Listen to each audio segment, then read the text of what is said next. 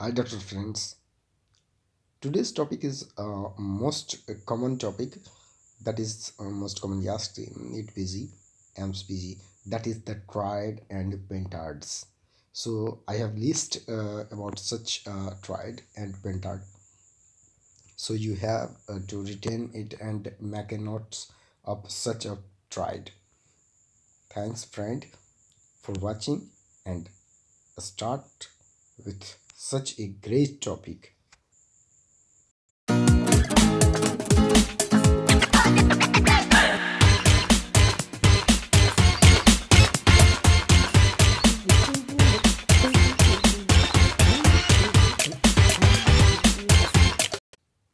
First of all, I am starting with triad of Alport syndrome. Alport syndrome, that is the first sensory neural deafness, progressive renal failure, and ocular abnormalities. So next topic is Alkaptonuria. Alkaptonuria, that means the Alkapton formation. It is ochronotic arthritis, ochronotic pigmentation. Urine is dark on standing. Then after Anderson triad. Anderson triad is bronchiectasis, cystic fibrosis, vitamin A deficiency. Then Anderson, so you can retain it by ABC. Anderson triad, ABC. A for vitamin A deficiency, B for bronchiectasis, C for cystic fibrosis. Next is Bechet syndrome triad. So Bechet, it is the recurrent oral ulcer, genital ulcer, and iridocyclitis. Then Beck's triad. Beck's triad is muffled heart sound, distended neck vein, and hypotension. That means cardiac tamponade. You may ask such type of the question that triad. Then instead of hypertension, it may be their cardiac tamponade. So this list have to retain you. Next one is Fanconi Syndrome triad. Fanconi Syndrome triad is aminoaciduria, proteinuria, and phosphaturia. You can retain it by Fanconi, you may father, and next one is pap.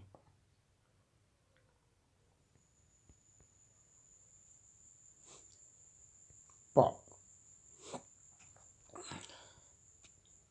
Then Gradenigo's triad.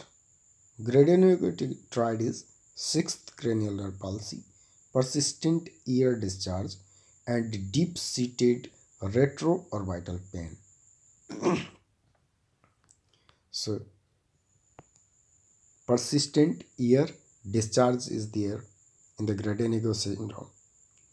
Next is retroorbital pain and sixth nerve palsy. Hutchinson triad. Hutchinson triad, start with Hutchinson. So Hutchinson teeth, interstitial keratitis, and nerve deafness. So Hutchinson triad, many times asked in the NEET PG and Gradenigo syndrome.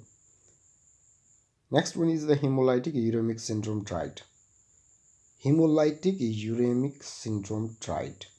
So hemolytic, that means hemolysis, so anemia occurs.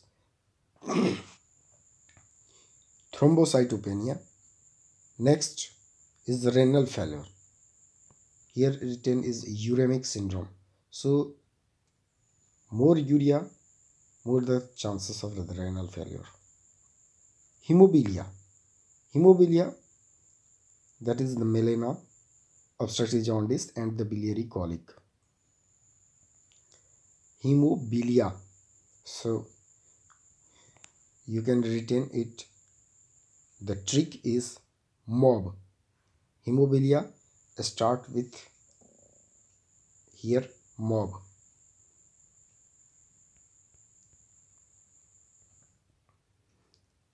M for melena, O for obstructive jaundice, and B for biliary colic. Next one is Sand Stride. Sand Stride is gallstone, diverticulosis, and hiatus hernia.